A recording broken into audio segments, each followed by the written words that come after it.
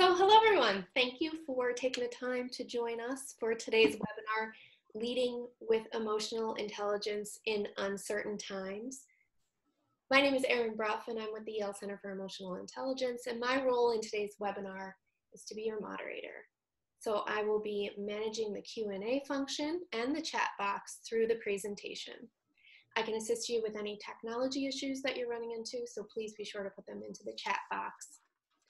So please use the Q&A function if you have any specific questions for our presenters today. And we will have some interactive segments, so for that, please use our chat box.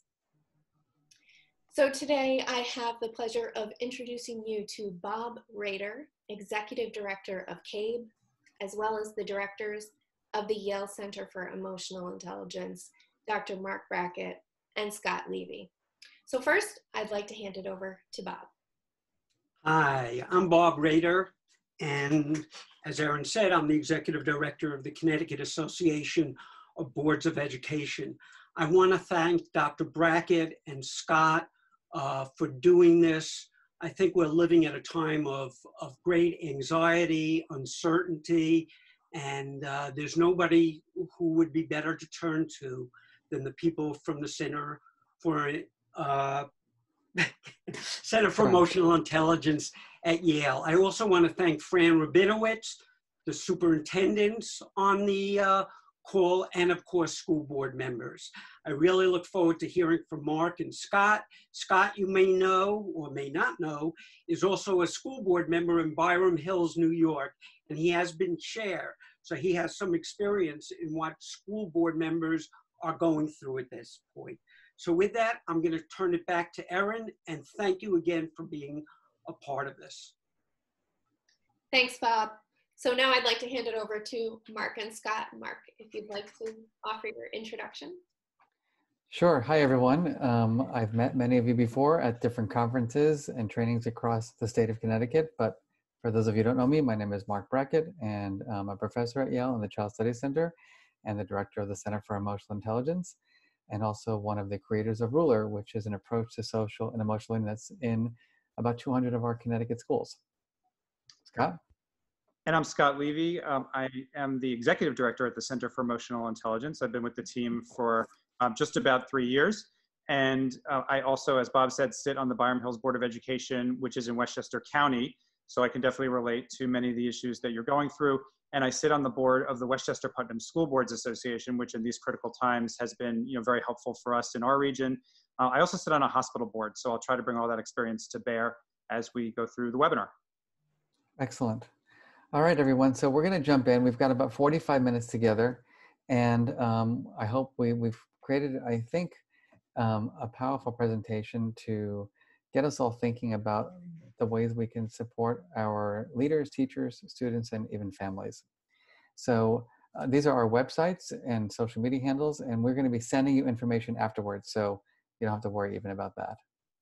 The things that we're going to cover today are fourfold. We're going to talk about faculty, staff, and student emotional well-being. We'll talk about district leadership in these uncertain times. What do we mean by virtual school climate?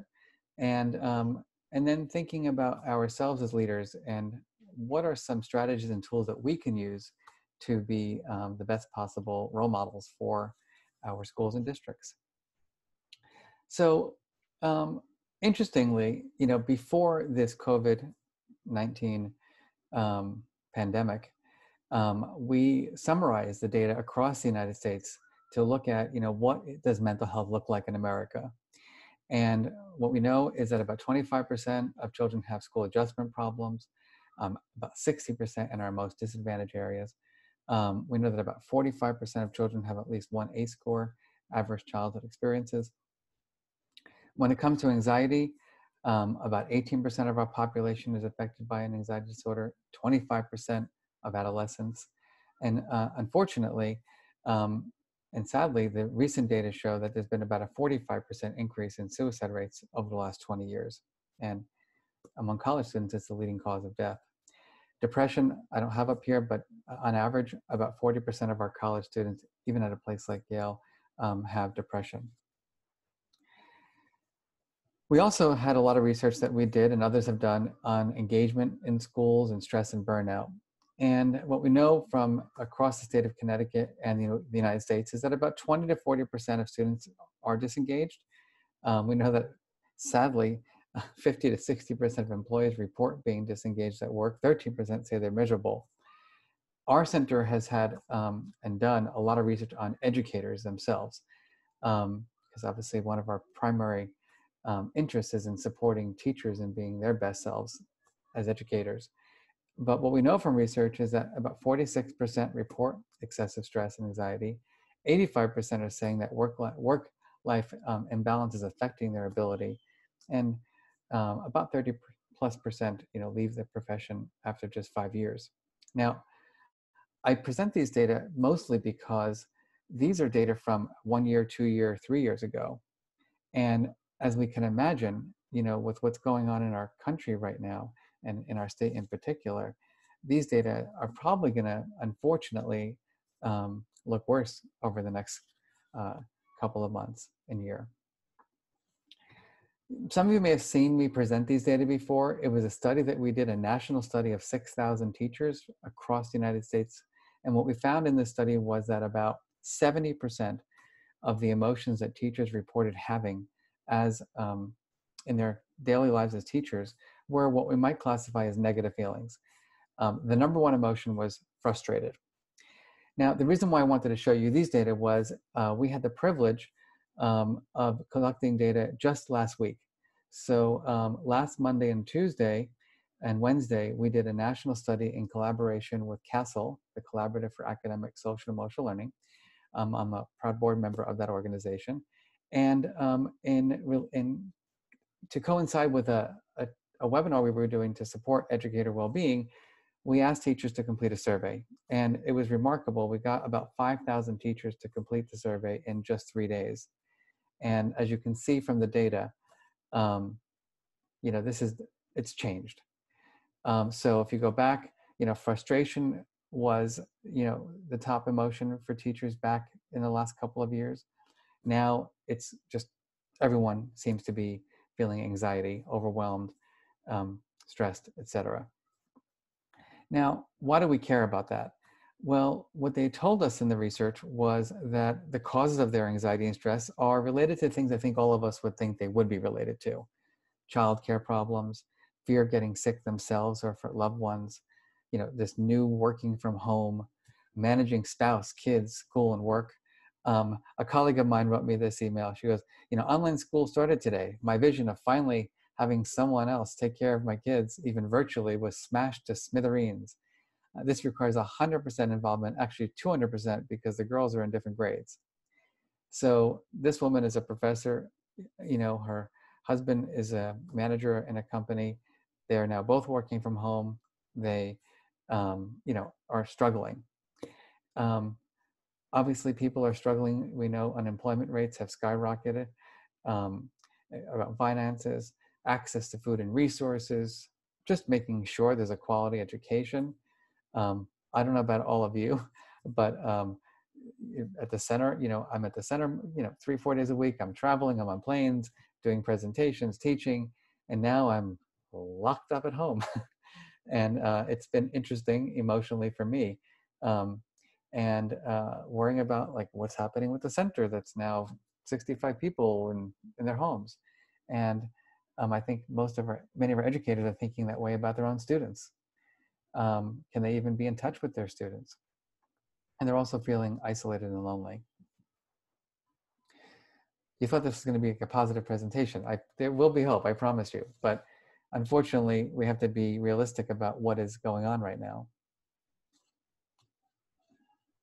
So when we ask teachers in our survey, how are you dealing with your feelings? I might ask you the same question. Anybody here gained a pound or two in the last couple of weeks? I have been eating, my breakfast this morning went on and on and on. I just sat there working in the kitchen, give me another piece of toast. Let me have another thing. We're finding that people are just not regulating very well from consuming too much social media. I was a victim of that about 2 weeks ago, to oversleeping, to overeating, to not having clear routines, Scott and I were chatting about this earlier about obsessive cleaning. You know, he thinks it's a good thing. I think it's okay, except there's just like so many times a day I can like take a, you know, Clorox wipe and wipe my refrigerator. So right, we know that on a daily basis, people are struggling with their anxiety.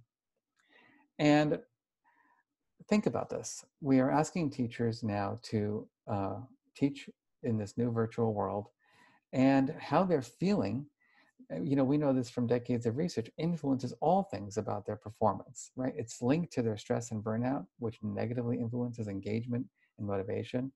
It negatively impacts relationships and culture and discipline procedures they may be using, whatever that might mean in this current state. Derails us from our goals. Certainly it's affecting their health and well-being.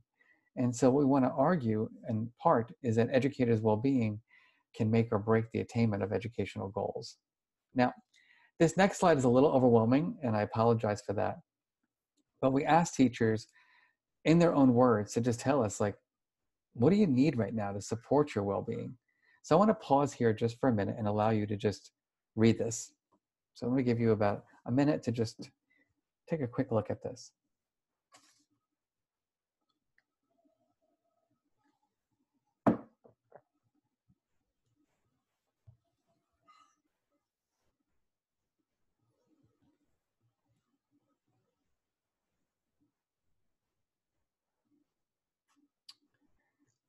And as you're reading this, you just might ask yourself a few questions like, what is my role in supporting educators, you know, and having greater well-being? You know, what is our school, what is our district doing to support what educators are asking for? And again, today we don't have all the answers. We just want to show you what the data are saying and what people are asking for. We do have some ideas for you though.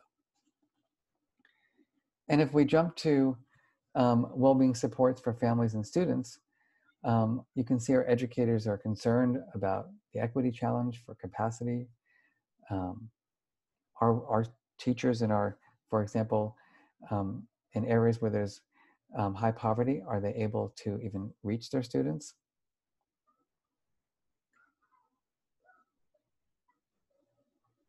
So just take a moment and read over that slide.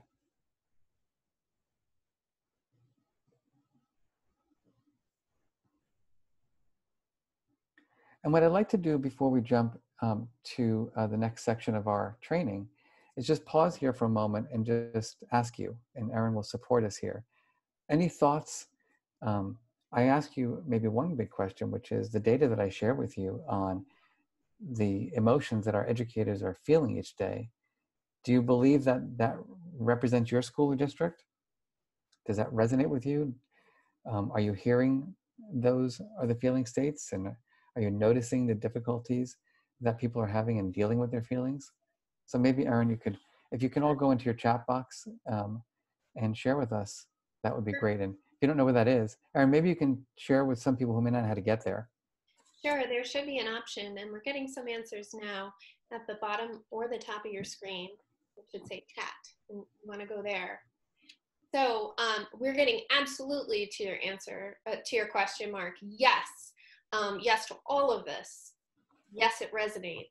The challenge that we're facing is people are going overboard to be connected. And we're seeing this on so many levels. One person is asking us to go back to the slide with the family. I put it up, I saw that. Great. We're seeing a different style of teaching completely. And just a lot of affirmatives that this resonates. Before I move on, are there any particular questions about the research or about what we presented so far?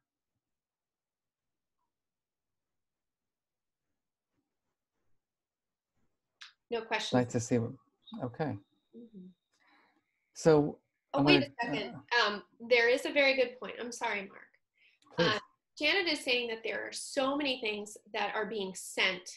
It's hard to decipher what's really important and what's not important as it pertains to research and advice that they're receiving. People are feeling overwhelmed by the information out there. That's what we heard from teachers as well, is that there needs to be better curating, because if you imagine every at Yale University where we work, the chairs of our departments, the heads of the hospitals, the president, the vice president, I mean, you just get 20 emails a day about COVID-19 alert, alert. And it's like, how many of these do we forward to our team?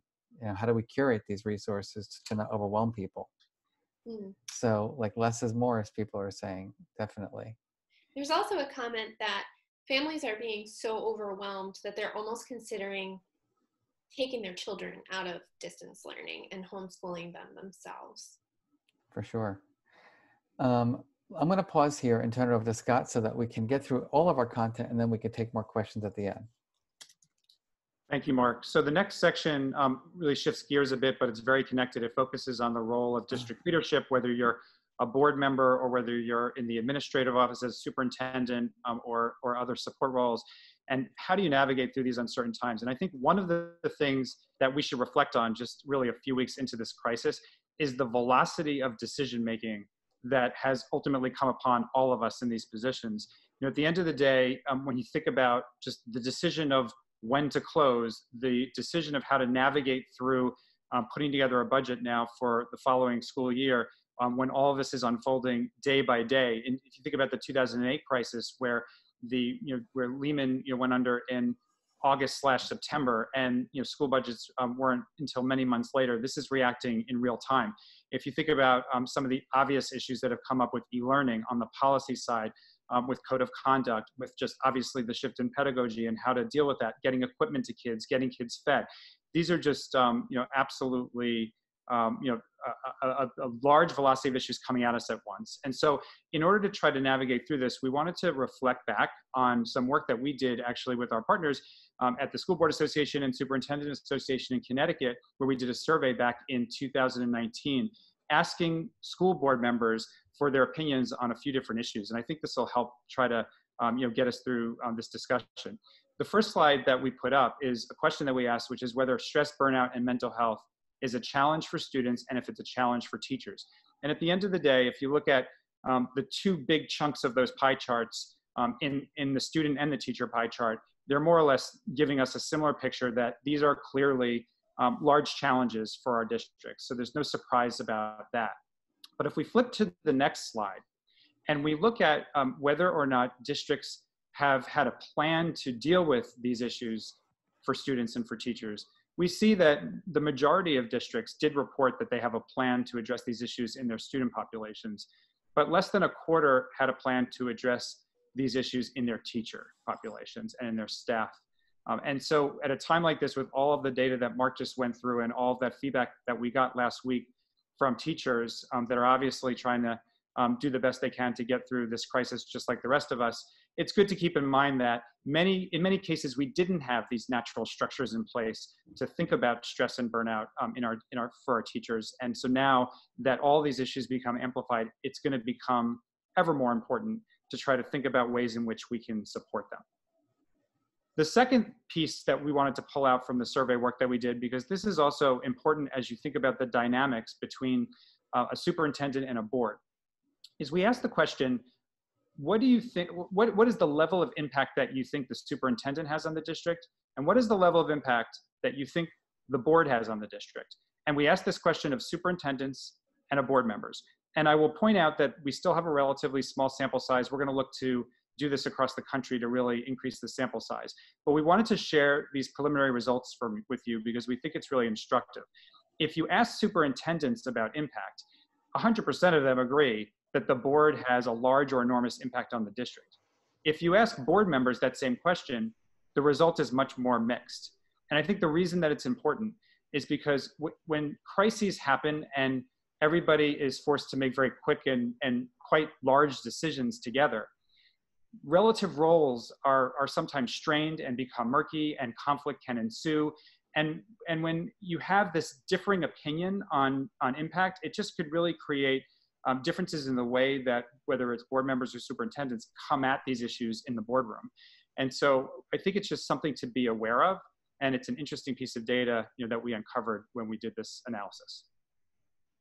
And then if we flip to the next slide, we just wanted to hit on two more points here from this 2019 survey.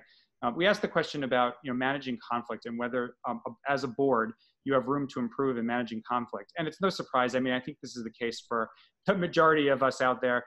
We can always improve in that. And if you look at the biggest pieces of the pie chart, it's either great room for improvement, much room for improvement, some room for improvement. So, so clearly there's, I think, an understanding out there that managing conflict is not easy. And it's something that even, again, in the best of times, we all need to work on. And then the very last piece of the survey question that we wanted to bring out for all of you today is a question about giving feedback. And we asked the question, are board members comfortable giving, or how frequent was actually the question, how frequent do board members give feedback to superintendents and to other board members? And the majority of the respondents to the superintendent question said, often and always. It was almost 80% of the respondents.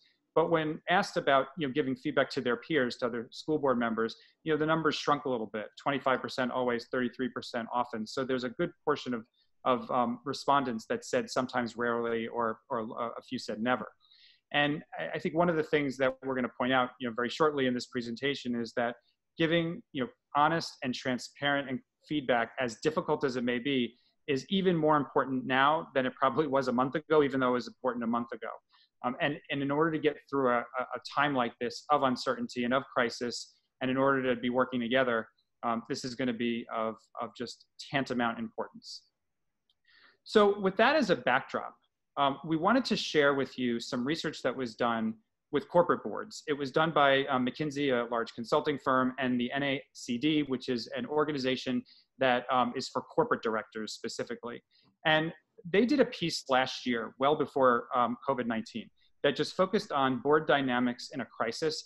And I think the first thing to think about is like, what happens in a crisis? So we know that it's a low probability, high impact event. We also know that organizations, whether they're corporations or schools, typically do have some kind of an emergency plan on the shelf for times like this. I mentioned earlier that obviously decisions need to be made, and they're quite big and they're quite quick, and it could be anything from financial to regulatory to legal, safety, communications, all the above.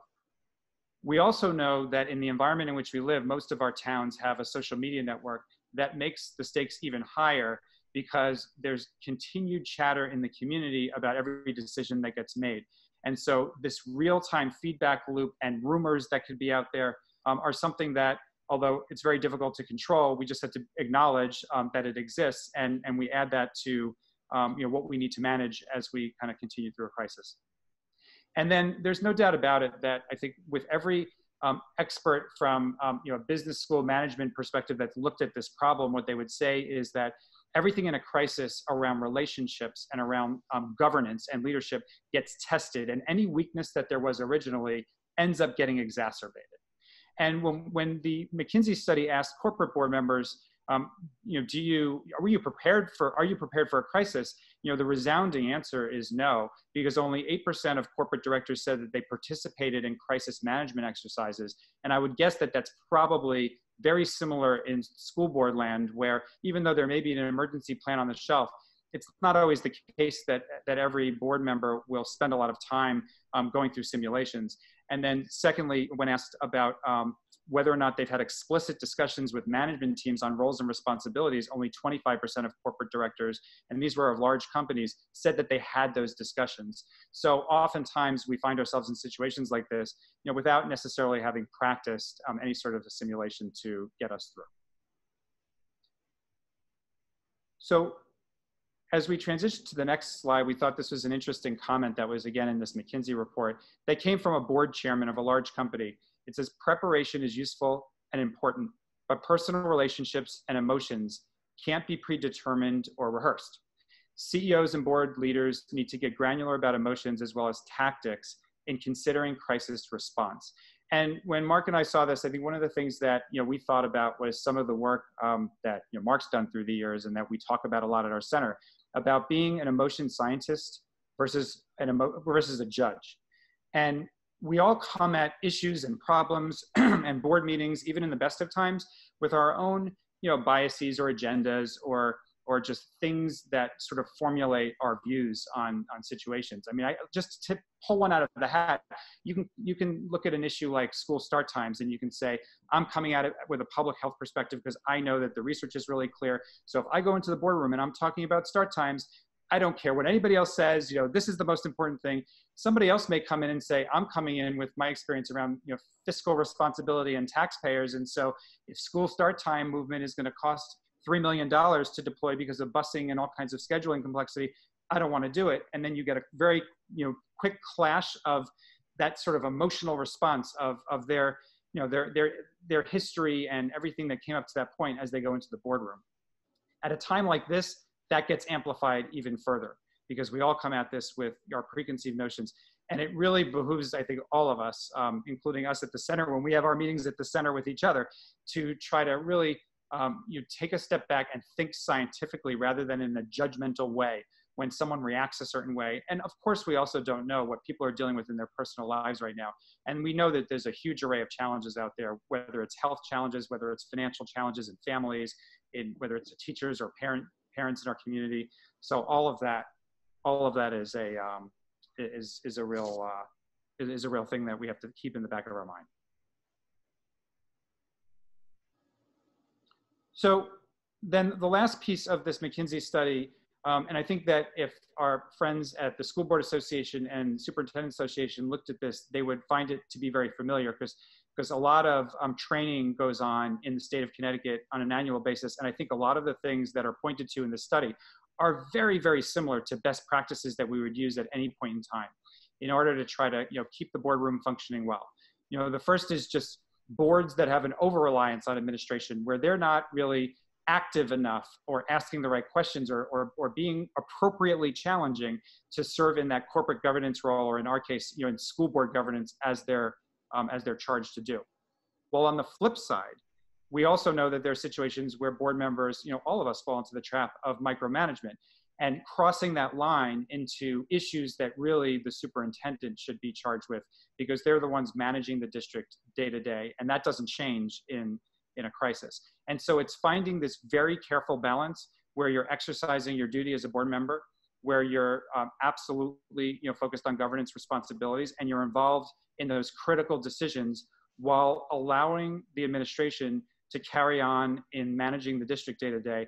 It's ever more important. The third thing that was pointed out in this study was problematic board dynamics getting amplified. And we've touched on this already, so I won't belabor it, but it's really just the concept of saying that if there is a conflict on your board, if there is a relationship struggle that happens between, let's say, the board chair and the superintendent, in an environment like this, it is going to probably be exacerbated. And so fostering trust and really trying to manage through conflict is important. And what's one of the best ways to do that? Number 4, which is just keep the information flowing. As difficult as it is and as time pressured as we all are, that frequent and clear communication where you avoid surprises and you maximize transparency is really, I think, the best advice that we have from a boardroom perspective right now, just to try to keep the process as constructive as possible and to try to keep everybody together to face the serious challenges that that as we're trying to get through this day by day. So if you, and then with that, let me just I'm going to now go to a slightly different topic, but again also related, and we'll have a chance for questions in just a minute. But we wanted to touch on this concept of school climate and district climate. We've spent a lot of time at our center on this. We asked this question in our Connecticut survey back in 2019. About 49% of board respondents said that they would characterize their emotional climate in their district as either moderately or highly positive, which is great, or slightly positive. But 49% were moderately or highly positive, but then 51% said it was either slightly positive, neutral, or negative. So we all know that in our districts, we have a lot of work to do in good times on climate. But obviously in this environment, how do you even think about climate? How do you even have a construct to think about climate? So we tried to put together the beginning of that construct. And as I go through this, I would say if you have any ideas or practices that you've already begun or are about to start on in your districts, please feel free to just chat that through, and we'll try to share some. Erin can share some of those out, because this is clearly going to be a process that will be iterative, and that we want to get community input on. But the first domain, if you will, is physical and emotional safety. And when we think about that, it's issues like really trying to think about your school's values, and not to change them in this time period, but really make sure that you're communicating them as you would in any other time period. Think about all those norms around e-learning, and try to communicate that out to faculty, staff, and the community. Not forgetting about issues like data privacy and code of conduct issues with electronics, which I know in this environment, it's super difficult to manage. Making resources available, whether that's counselors or psychologists or different sources of information for families to access during this time. So all those are some ideas that we had in that first domain, as well as just making sure that we're understanding of students facing multiple challenges. With diversity, equity, inclusion, I think obviously this crisis brings out some pretty stark differences in students' ability, and teachers' ability for that matter, to work from home. Maybe they don't have internet connections, maybe they don't have equipment. So we know that people are in different places on that front, and it's obviously important to be aware. It's also important just to keep in the front of our minds, really, the financial and health-related issues that certain families may have, while other families won't have those issues. And so there's a big diversity of where families are these days. And then, of course, understanding the wide range of students' needs. Some students may need the intensity that they had before this crisis began, because that's going to be the best way to keep them engaged. And others may need space. They absolutely may need space, and they may need latitude to try to get through this. And we all read about COVID-19 related bias. And so that's something we, of course, want to do everything we can to protect against. Third domain is relationships, whether it's student to student, adult to adult, or adult to student. I don't have to go through all of them, but we have some ideas on here about how to try to keep all of this alive. I've been hearing stories more and more now with schools that are trying to get in their high schools and middle schools the extracurricular activities up and running online to the extent that they can be. I mean, that's just excellent to try to keep kids engaged and interacting with each other.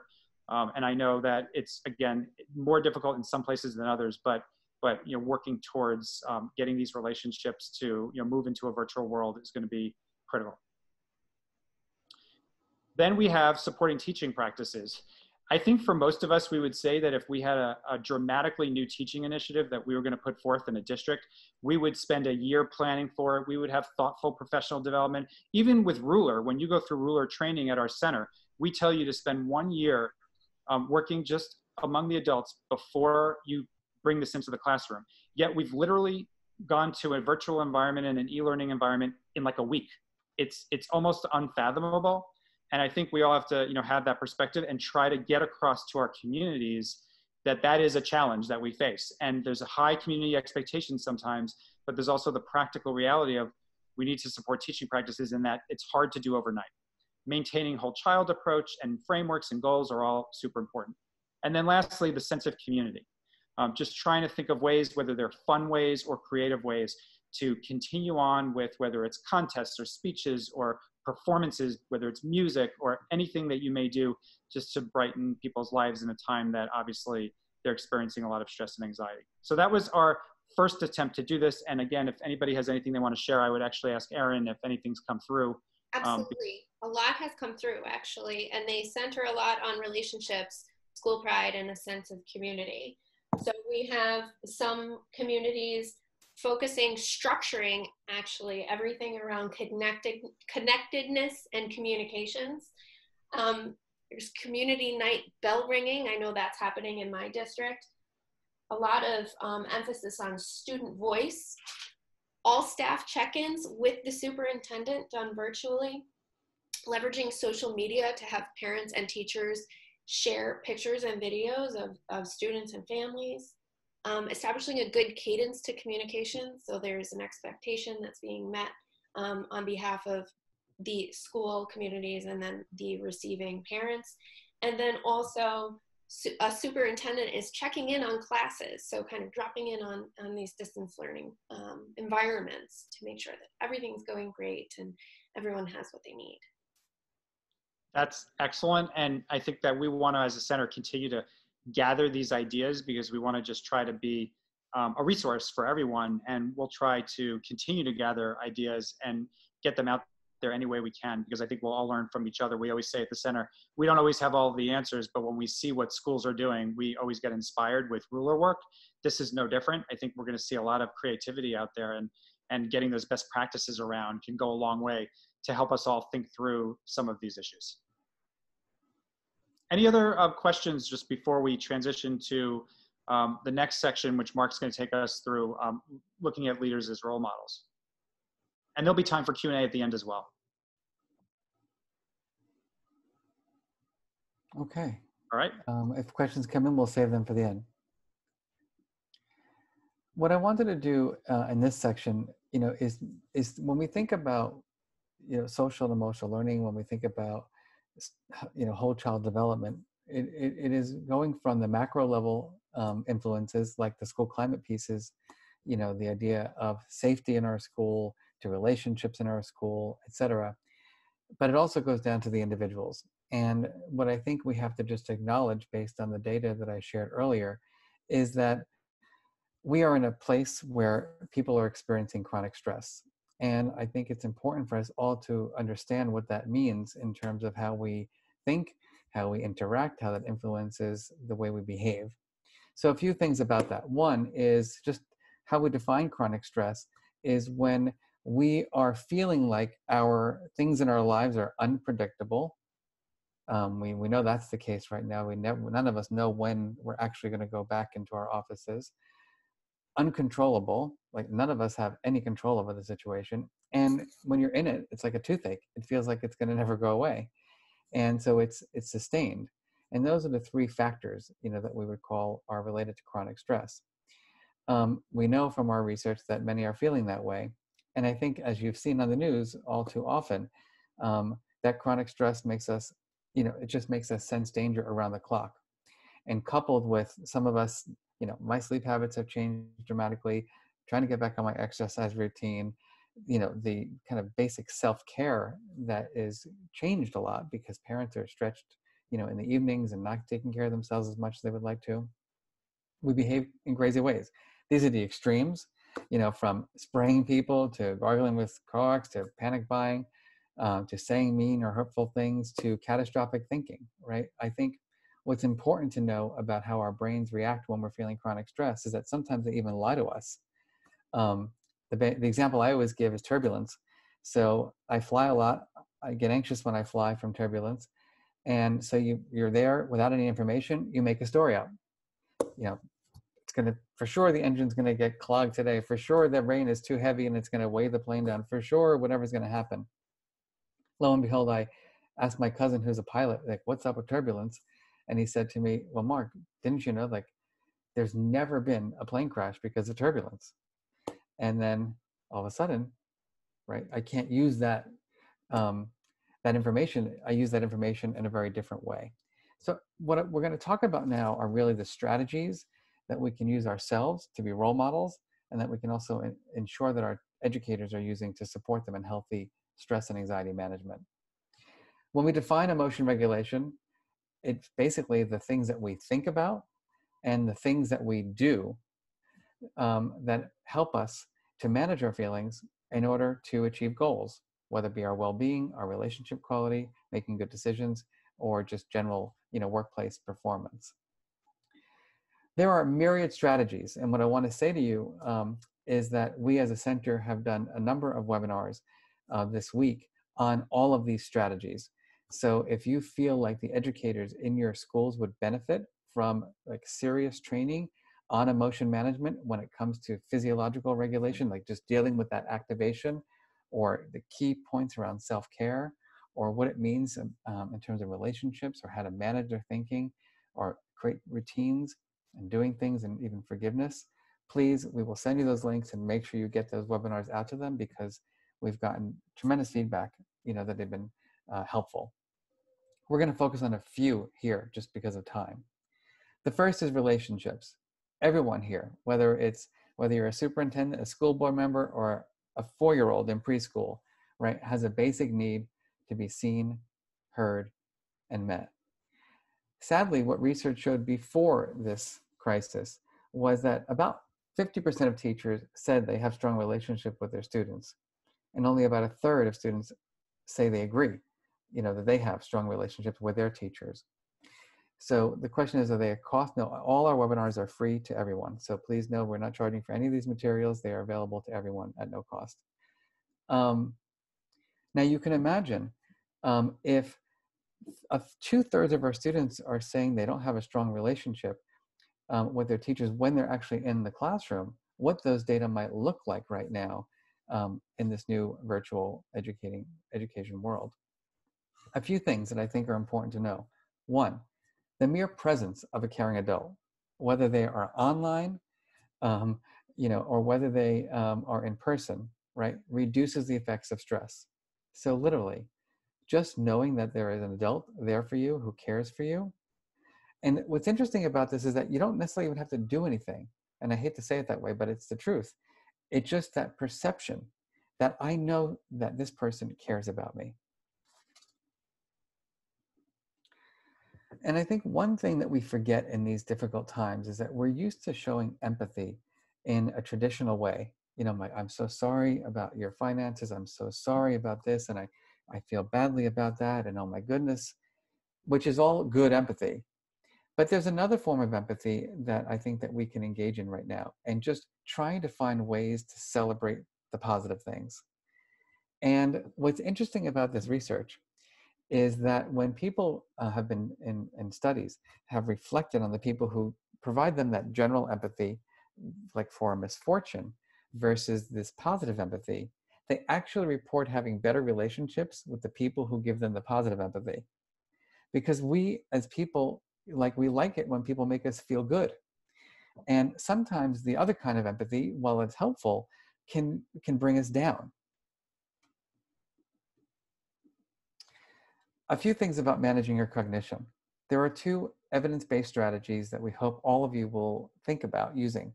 I don't know about you, but it's been, my negative talk has exacerbated over the last couple of weeks in terms of oh my goodness, I'm never going to be able to retire. Oh my goodness, I'm going to be trapped here for the rest of my life. It's amazing how our default, and we're not going to go into the history of where I got that negative talk from. But maybe some of you can relate to, this. So some tricks to that. Years ago, we used to say, teach our kids, I think I can, I think I can. And what research shows is actually that's not as effective as literally putting yourself in the third person, referencing yourself. So for me, when I'm having this feeling of having a breakdown, I'm like, Marc, you're a professor of emotional intelligence. You can get through this. And that, what's called psychological distance, is a way of literally building empathy for yourself. Think about that. By just saying your name and referring to yourself in the third person and saying something positive, it's a way to help you deactivate. Another one we call reappraisal. This is actually a creative exercise where we look at a situation through a different lens. So I made this one up for Scott. I don't know if this is a true story or not, but as an example, right? This leadership thing at a distance is never going to work. Instead, right, the way what Scott could do, this is not advice for you, Scott, this is just a make-believe scenario, is you take a step back and you say, wait a minute, Scott, this is an opportunity to empower your team. So it's a way of using creativity to change your negative thinking to a more positive way of thinking. So I want to just wrap up right now and just say that let's try to put this all together, right? Educators, emotions matter, right? We know that how you feel matters a great deal, right? Anxiety among teachers is at an all-time high. We need systems to support educator and student well-being. And our center wants to be of service to you. Many of you may know this, but we have started an initiative with generous support from various foundations to make Connecticut the first emotionally intelligent state, and we are sticking to it. We are proud to have worked with over 200 of our Connecticut schools in large districts. Some of you are potentially on our webinar today. and we want to continue to support you. Right now, what we can do for you is we can offer you these free webinars and obviously deeper training later on. And Scott, you want to just do these last three? Sure. So, we spoke about just thinking about leadership and governance practices that'll get us through these times. And I think the main message there is just all those best practices that you thought about before this came upon us are still absolutely relevant. And just because all problems get amplified in a crisis, it's just more important than ever to double down on those best practices. The school climate, I know it's hard in these first bunch of days of e-learning because it's really putting out fires, but taking that step back and just having some perspective and saying, we really do still have a school climate and we do have some control over it. So how do we try to shape that in a virtual world is a good exercise to think about, and maybe an exercise that students, especially at the high school and middle school level, can be a part of and can be thought partners in that. And then being a role model, as Marc said, and just thinking about some of the personal best practices that then we can bring to those that we're leading. So we've done a lot of sharing, and now maybe we can end with a little reflecting. One of the ways we also can be our best selves is by literally being preventative, meaning that when we before we get on a webinar like this, if I'm feeling like my life is a mess, right, I certainly don't want to enter into that webinar with my brain in that place. When you're having a board meeting, whether it be it's virtual now, I'm sure, when you're having faculty meetings, let me ask all of you to take a moment and think about some adjectives that you might use to describe your best self. Just take a moment and think about that. A way to think about this would be, as a leader, as a board member, I would like to be seen. I'd like to be talked about. I'd like to be experienced as someone who has these qualities. What are those qualities? Maybe just take a moment, and if you feel comfortable being public with your best self qualities, just type them in. We have positing, encouraging, and open.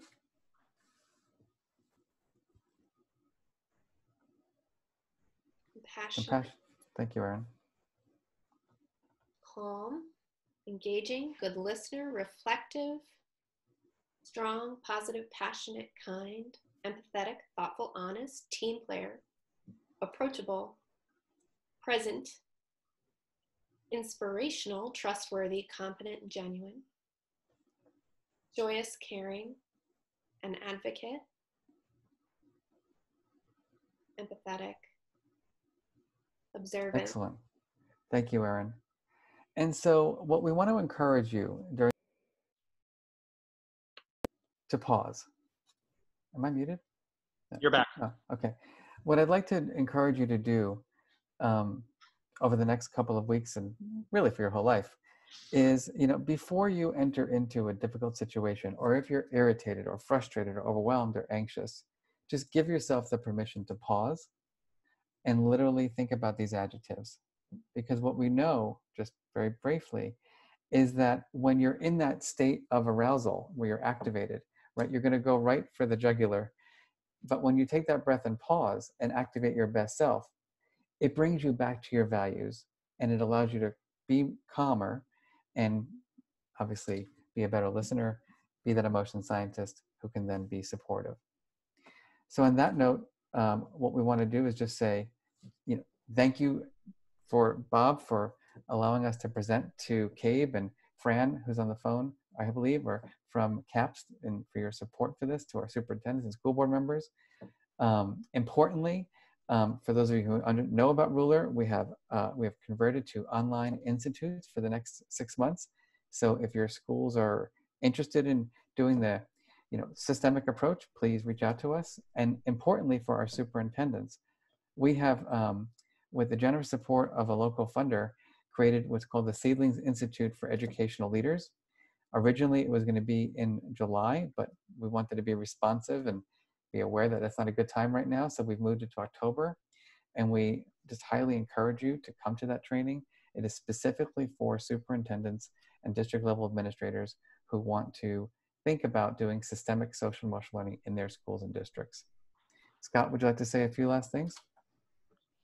We appreciate the opportunity to talk to all of you. We've worked with many schools around Connecticut, and we're just really proud of all the work that they do in the realm of emotional intelligence and social emotional learning. And I think our message is we just want to keep doing that work, which is now more important than ever before, as we try to together figure out a way to make our way through this. And Bob, would you like to say something? Yeah, I want to just thank you and Scott and Aaron for this wonderful, wonderful time we spent together. By the way, I went through Seedlings last year. It is a tremendous program. You should do it if you can get into it. It's there are a lot of people who Marc and Scott have trained over the years. It's just a tremendous opportunity. And the last, I want to ask one final question, Marc, if that's okay. And Sure. that would be, we have Passover and Easter coming up. And for the first time in the tradition in my family, the first time probably in 100 years, that we will not be getting together as an extended family. And I understand that that will lead to more stress for people. How would you handle it? Well, it's funny that you were mentioning this, because last night when Scott and I were preparing for this, I shared with him a text that I got from my brother, which was a Passover table with 5 laptops, all looking at each other and saying, welcome to Passover 2020. I think that, again, part of the work we do is just giving ourselves the permission to be annoyed about it, right? It is what it is. Again, we have no control over it. So knowing that we don't have control over it, right, helps us to shape the way we think about it, right? If we just obsess about the stock market, for example, like, what do I have to do to control the stock market? Like, there's nothing I can do. So it's the same thing applies to, our current situation with social distancing, right? And we know the research shows that not being together will prevent further spread of the virus. So that's research-based data that helps us, right, to engage in behavior that's hopefully the healthiest for ourselves and others. And I think that, again, right, my best self is not having, a family gathering right now. My best self is doing it this way. And I think, being compassionate, and as all those additives came up, is doing what's best for not only ourselves, but the greater good. Thank you so much. Scott, would you like to just... And I would just add the one other thing, which is, it's hard to imagine now, but I think next year, which let's hope that this situation is not upon us anymore, it'll make the gathering that much sweeter, and we'll appreciate it that much more, because I think, I think this is, in this crisis, that's one thing that did stick out at me too. It's like family gatherings that have traditions that go back decades and decades, to all of a sudden have that be discombobulated. It's very disconcerting. So we'll all look forward to next year. So while we, I know some of you obviously have, major agendas, but we can take 5 minutes and just, stay on and answer any questions. Let us know any resources that you would like at this present time. So please take a moment and Sure. chat with us. I do have a question. It's a fantastic one. How do you ask questions when your administrative team is in the hot zone of decision making? And then we have a few follow-ups, but let's talk about that one first, Marc. So I think that's where, if you're a leader and you understand the science of emotion, right, you have to figure out a calming strategy, right? And, everybody has different, like when Scott, we talked about biases. Every one of us has a bias around like what works and what doesn't work, right? Some people like breathing exercises. Some people think that's hokey. Some people say, what, let's all just take a minute to ourselves, to gather ourselves, to think about our best selves. There's no right or wrong, but there is best practice for supporting people in making sound decisions. And we know from research that when you're highly activated, it is not a good place to be in to make sound decisions. So you've got to figure out whatever it takes, pausing, giving space, etc., to deactivate. Excellent. And same person, what roles should board members be taking on right now? This person has defined their role as staying informed and attending online meetings, but she's not feeling like a member of a decision-making body, but she also doesn't want to micromanage. So how do you strike that balance and do what you're supposed to be doing? Yep, and Bob, you should definitely chime in on this as well, because obviously, like, Sure. Kate spends a lot of time thinking about this. But I almost would say that you go back to looking at, again, putting this crisis aside, you look at the definition of the role that a board has, and you try to stick to that definition. And it's a really delicate balance, but I think that you don't want to fall into either trap, because either end of the spectrum is dangerous. If you are literally they're making day-to-day decisions on the rollout of e-learning and every machination, like, that's clearly not appropriate. But if you're not there for those really large and substantive financial and policy-oriented decisions, then that is also not appropriate, because you're ultimately held accountable for it. And so it's really trying to think about that role that you play on policy, governance, accountability, and to be a sounding board. And I think when big decisions need to be made, even I think I would think of best practices, even when big decisions need to be made that may not be exactly in the board's purview. I think taking the small amount of time to make sure that everybody does have the information and that they do serve as a sounding board without that micromanagement element could pay dividends. Because if a decision's made and then the board later on decides that they were on the opposite end of that decision, then you have an even bigger problem later than at least having that conversation beforehand. But Bob, why don't you also add to that? Yeah, I would just add, and I thought you said it beautifully, Scott. I would just add that board members should remember that they're representatives of the community, and they should be doing a lot of public engagement. Not that they're making the decisions, but telling people, building those relationships, telling people what's going on, make sure that students are doing what they should be doing at this point. That's another very big part of what board members should be doing. Certainly they have a job ensuring that the superintendent is supported at this time, but that doesn't mean they can't ask questions if they think things are not going exactly as they should. But again, it's a balancing act. I know some boards won't have a real meeting for quite a while. I always think it's best to reach out. We've done that with our board. We haven't had a meeting, but we certainly are in touch with our board. We encourage our members of our board to be in touch with the people out in the field, and bringing back great ideas and bringing back thoughts of the feelings in the community are something that the board really should be helping with. Yeah, that makes a lot of sense. And when you think about, like, that individual bit of feedback that, X's third grade class is not getting any e-learning, like, that's, if you think about that kind of an issue in a normal time, the best way to handle it is to try to channel that back to either the third grade teacher or the principal of that school. But when there are broader issues, and these days, I mean, with every other day, there's a broad issue that comes up, then, they become issues that I think are very well placed for boards to play a role in. Our latest issue in New York that came up in the last 3 days was that for most of the districts, maybe not all, but the vast majority, they had a scheduled spring break for next week. It was in every contract, on every calendar, in everything. It was done a year ago, literally a year ago. And the governor came out with an executive order and said, not in this environment. You're not going on spring break. No. So that, as you can imagine, has lots of ripple effects. And so every district, had to figure out a way through it. And that was a joint effort, really, between boards thinking about board issues and superintendents thinking about those day-to-day management issues, and trying to come up with a plan in every district to handle what they were going to do. That's just one of probably 15 or 20 different things that we've had to deal with in the last 2 or 3 weeks. Our boards are making decisions like that too all the time, and they also have to stay in touch with their towns and their cities, especially now, which should be budget time. But building relationships in a situation like this is some of the most beneficial things you can do for the long term. Couldn't agree more. Thanks, Bob. And that idea that we mentioned around just being your best self is like, it never hurts to be your best self, right? It does hurt to be your worst self, because it's a great way to to have regrets, and oftentimes have some enemies.